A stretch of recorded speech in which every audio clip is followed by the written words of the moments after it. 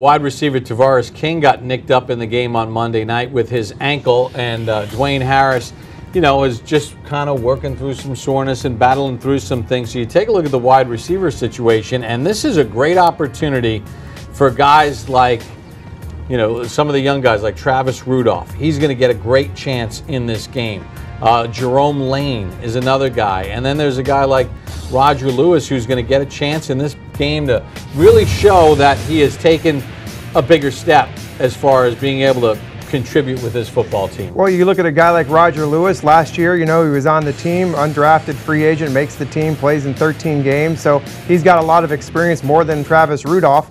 But Travis Rudolph has played at Florida State, he's played on a big stage, made a lot of progress, going to get a lot of reps at special teams and on punt return, things like that. And then you got Lane, who's going to be able to go out there. He's a big target, big, strong guy. So again, a great opportunity for all three of those guys we mentioned.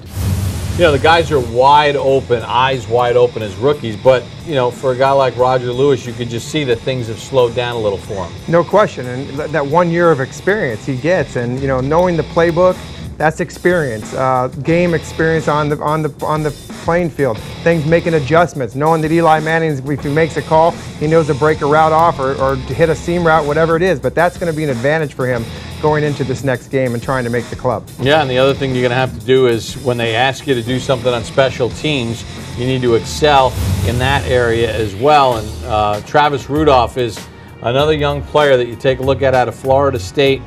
56 catches, 840 yards, 7 touchdowns last year.